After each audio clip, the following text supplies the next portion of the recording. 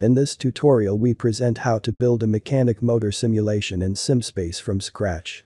After we open SyMSpace we create a new project and name it Tutorial Mechanic Simulation. Next we open the ComponentSpace under Edit, Insert, Component and insert the BasicModel Component from Simulation Framework. This gives you the project structure we are now going to fill in step by step. First we insert the actual simulation component named Rotor Stress 2D HotInt from the component space. You can find it under Simulation, Motor, Mechanical. If you select a component you can check out its help file on the right-hand side. After inserting a component you can find the help in the Component tab of the component. In the next step we insert our geometry of choice into the geometry container. Select the geometry container and insert a geometry component.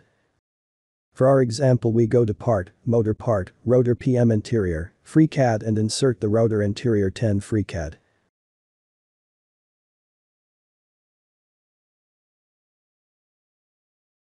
We want to make a mechanic simulation, so we need to set Stress 2D Enable to True in the drawing list. In this project we only want to consider a rotor without a stator. Since the outer diameter of the rotor is defined by the stator inner diameter we either have to define the inner diameter of the stator by hand or change the outer diameter of the rotor to a fixed value. Adjust the parameters of the rotor to fit your needs. After we have done this, we save and run the project in order to update the geometry information. Now we get an error message that no NS was defined. Since we don't consider a stator we can set the placement to fixed values and get rid of the problem.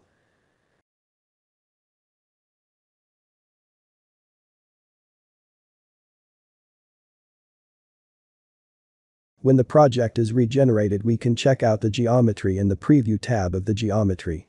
Between the rotor core and the magnets you can see a red line. That indicates a boundary condition. In Import-Export tab we set boundary condition to contact.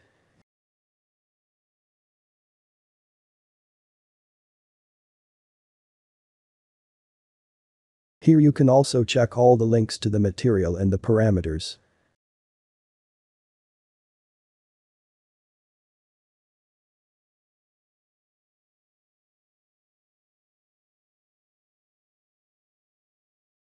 Now we will add two sleeves, one aluminum and a CFK sleeve.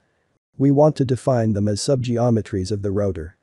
To do this, select the rotor container and insert a motor sleeve from Part, Motor Sleeve, FreeCAD.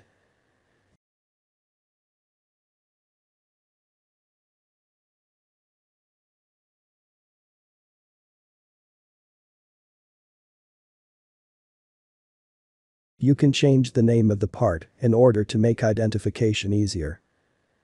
We set the material to aluminum by inserting the respective material from the component space.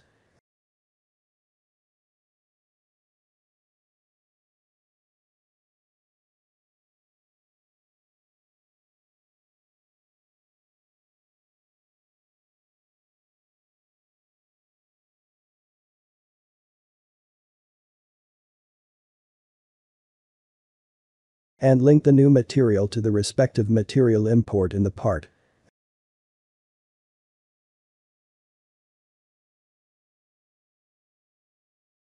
Adjust the geometry parameters of the sleeve. In this case, the inner diameter of the sleeve is linked to the rotor outer diameter,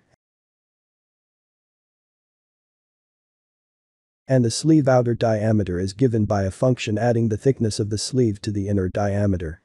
In the imports you see that a boundary condition is already defined as a force fit. The parameters for the force fit can be changed in the boundary condition container of the sleeve. If you need a different boundary condition check out the possible conditions and how to define them in the help file of the Rotor Stress 2D HotInt component.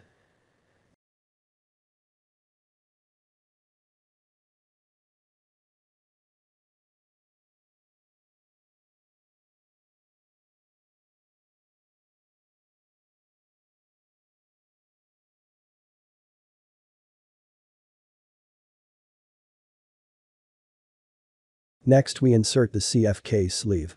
Once more select a motor sleeve from the component space and insert the materials and adjust the parameters.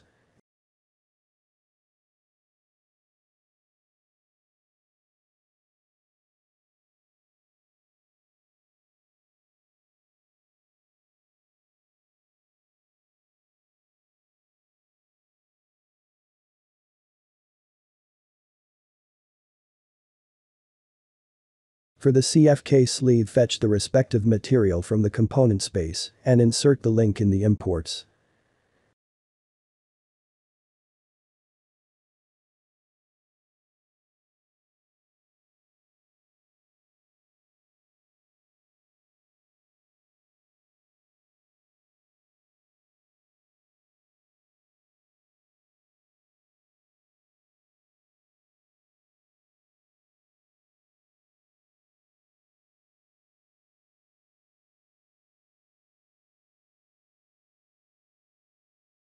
Notice that the inner diameter of the sleeve has to be linked to the outer diameter of the aluminum sleeve.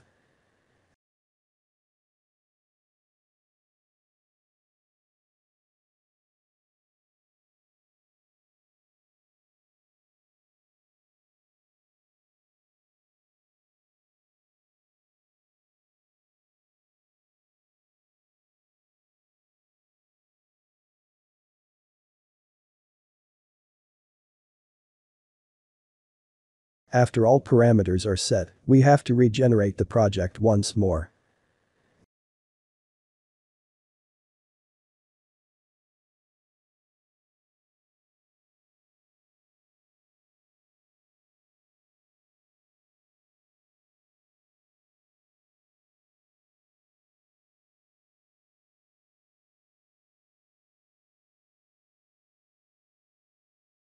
Now we have a look at the mechanic simulation. The parameter NL stands for the rotational speed and is linked to the maximum rotation speed. Change the value if needed. In the setup of the simulation you can specify if the whole geometry or only a sector should be simulated. The LFE factor can be used if, for instance, the sleeve is segmented in Z direction. In the HotInt model, a preview of the simulation mesh is shown.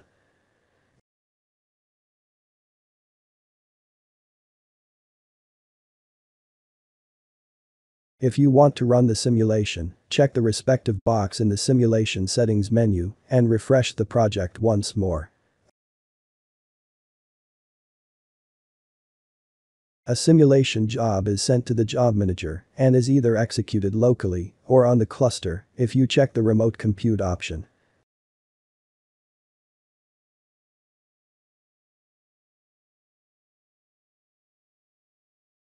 When the job is finished successfully, the bar turns green and you can fetch the results by refreshing the project. In conclusion of this tutorial, we have a look at the results of the mechanic simulation by HotInt.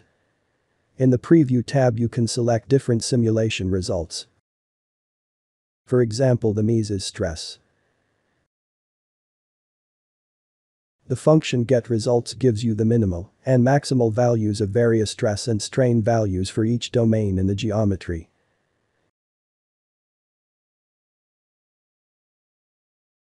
This concludes the SyMSpace tutorial on mechanic simulation using HotInt. Thank you for watching.